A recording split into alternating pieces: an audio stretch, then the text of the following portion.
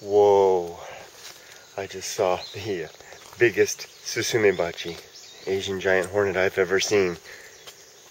It's right down there. Ooh. I've got, literally my skin is crawling right now, it was so big.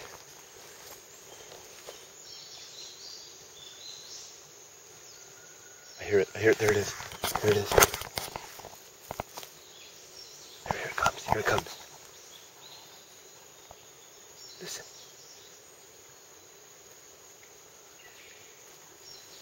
There it goes. Did you see it? Holy Moses. I don't know if you got a glimpse of that. It took off across the canyon there. Wow. They definitely are different sizes, these Susumebachi. That one was utterly immense. I didn't know they could ever get that big.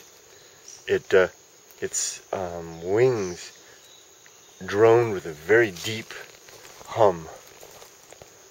Oh my goodness! I'm at once delighted that I could see it, but I'm very frightened that I would get close to it. That was really big. I just saw another interesting wasp, the Ashinaga, long-legged wasp, right there. Can you see it? Lying under there? I don't know if you can see it. Very long legs. Ashi means legs, and Nagai means long. Oh, there it goes. Here he goes, here he goes, here he goes, here he goes. Stop for a second.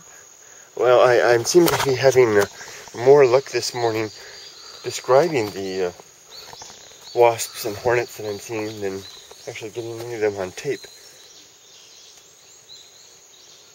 The wildlife here in Japan is startling sometimes in its diversity and its size. There's an interesting phenomenon in nature called island dwarfism, and these large insects that I keep seeing seem to defy that principle. Island dwarfism is a phenomenon that seems to occur when animals are isolated on islands. They seem to get small over time.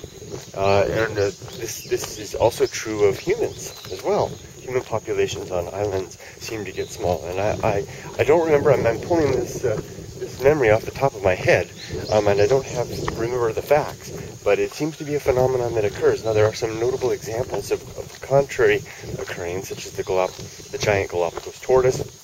Of course, you'd think about the monitor lizard being another example, but in general, animals on islands, including human beings, tend to get small when they're isolated for a long period of time. It's a very curious phenomenon. Now, this Asian giant hornet that I just saw that's got me rattled certainly is a contrast to that. There we go. Giant hornets and island dwarfism. It's a random ramblings as I walk along. Talk to you later, guys. Bye-bye.